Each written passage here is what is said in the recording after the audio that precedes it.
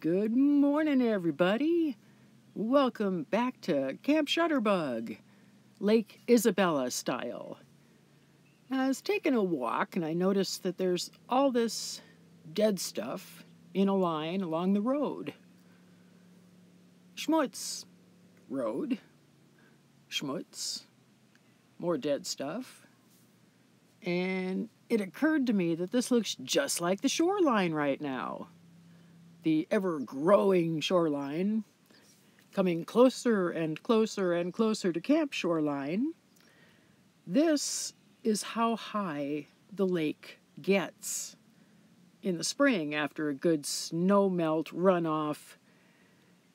Now, imagine everything you're looking at now being underwater. There's camp, underwater. Everything from here, that away, is going to be wet. It's insane. It's absolutely nuts. This lake just grows and grows and grows because they can control what comes in and what goes out. And they're hanging on to it.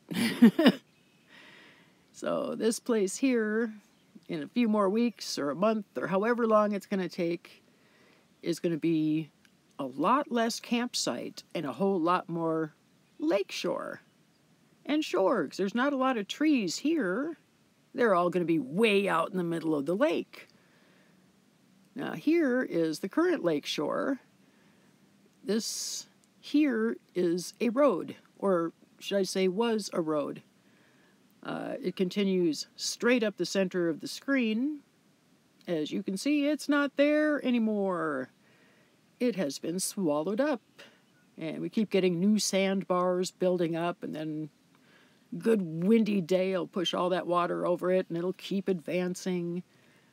But the trees in the near foreground, I was able to stand by those trees just over a week ago. That's how much the water has come up. Now, granted, it's kind of a shallow area, so it's going to come up faster, but then it's going to hit this area up there, where you see what looks like a road. That's not a road.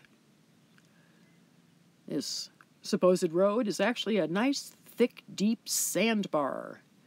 This is where the next level, gets hooked up and deposits all that sand before it creeps further and further and further and further on up the land to back where we started our video. Shutterbug out.